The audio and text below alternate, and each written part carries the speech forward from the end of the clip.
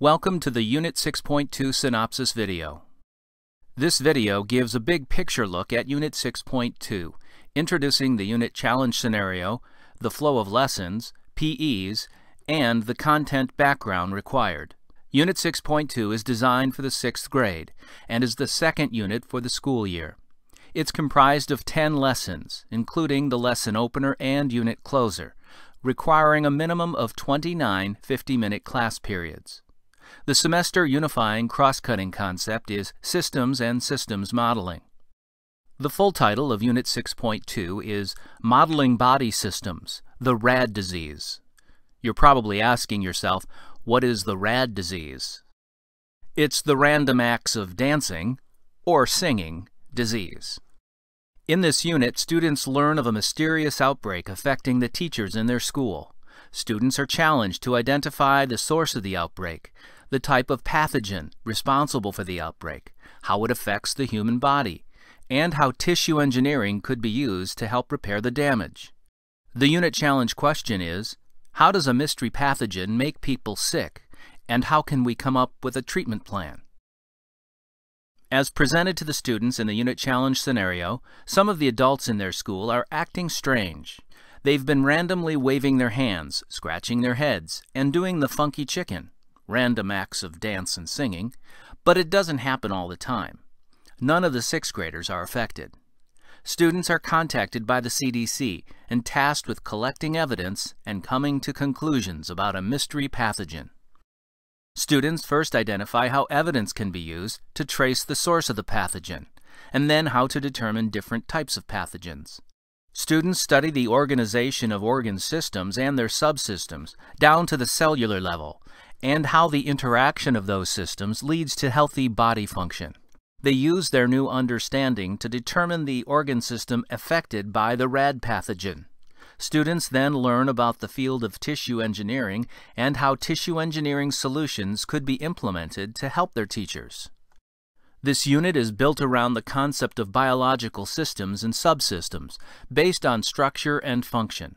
In other words, the unit emphasizes how organisms are comprised of multiple interacting subsystems whose functions are determined by their structure. Modeling these systems and subsystems is a major focus in the unit. Teachers need to understand the interactions of cells, tissues, organ, and organ systems at their various scales. You should also be aware of major cell organelles like the nucleus, mitochondria, and cell membrane, the differences between viruses and bacteria, as well as basic microscope use. If you are not confident about your knowledge of these topics, review the Teacher Background Content resources, which are listed under the Unit Content Resources in the MyStar portal, as well as in the lesson plans. We're now going to focus our attention on brief summaries of the lessons that compose Unit 6.2. In common with all MyStar units, the first lesson serves to engage students in our topic, how a mystery pathogen can make people sick. After uncovering students' thoughts and ideas about epidemiology, students are introduced to the unit challenge question and unit challenge. Through the creation of a class unit bubble map, students have the opportunity to think about what they need to learn in order to answer and address the question and challenge.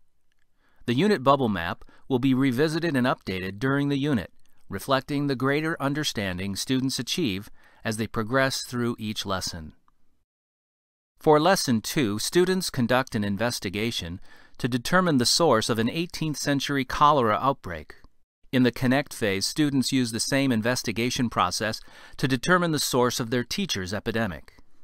In Lesson 3, students explore a variety of living and non-living things to determine what the living things all have in common: cells. The students use this information to identify the pathogen that is causing the epidemic, which is a virus.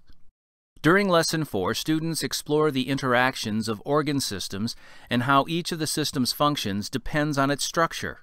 Students use their teacher's symptoms to determine which organ systems are affected by the virus. For Lesson 5, students dive deeper into the subsystems of the organ systems, organs, tissues, and cells. Students discover how different types of cells make up different tissues, and how different types of tissues make up different organs. The students use this information, along with information provided in a CDC update, to determine that the cells of the nervous tissue are infected with the virus. In Lesson 6, students model how a healthy cell functions through the actions of its organelles. Organelles such as the nucleus, mitochondria, and cell membrane all have specific structure that enables the organelle to perform its function. All organelles must function properly in order for the cell to survive and function correctly. During Lesson 7, students examine the effects of a virus on an otherwise healthy cell. They realize disruptions at the cellular level can lead to symptoms at the organ system level. Students update their model to show the virus's mechanism of action to get into the cell, take over the nucleus, and eventually cause the cell membrane to rupture, killing the cell. At this point in the unit, students have determined the type of pathogen and how it affects the body. Now they move to the next phase, which is developing a solution to repair the damage caused by the virus. Students are directed to review several promising tissue engineering designs and evaluate the solutions to determine if they should be considered. Students practice these skills on a wide range of articles, where students are challenged to evaluate the author's expertise and bias, as well as evaluate how developed this research is. Students are introduced to the expertise, bias, and research continuums, which serve as a tool for this analysis. Having identified several tissue engineering designs using their continuum tools, students next evaluate the pros and cons of each of the designs in Lesson 9.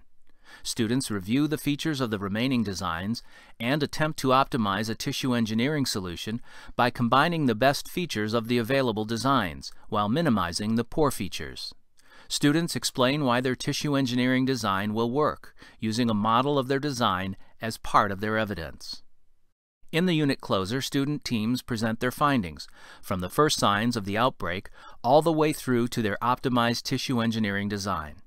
Following the presentations and through a class discussion, students come to consensus on which optimized tissue engineering designs will best address the damage caused by the virus. We've now looked at all the lessons in Unit 6.2. Let's recap a few key points before ending this video. Unit 6.2 is built around the concept of biological systems and subsystems based on structure and function. There is also an emphasis on the interaction of cells, tissues, organs, and organ systems at their various scales. As students address the unit challenge, they identify how evidence can be used to trace the source of a pathogen and how to determine different types of pathogens. Students study the organization of organ systems and their subsystems down to the cellular level, and how the interaction of those systems leads to healthy body function. They use their new understanding to determine the organ system affected by the RAD pathogen. Students then learn about the field of tissue engineering and how tissue engineering solutions could be implemented to help their teachers. You can find out more about Unit 6.2 by taking the Unit 6.2 Primer course and looking at the resources on the MyStar website at the address at the top of this page. Thank you for watching the MyStar Unit 6.2 Synopsis video.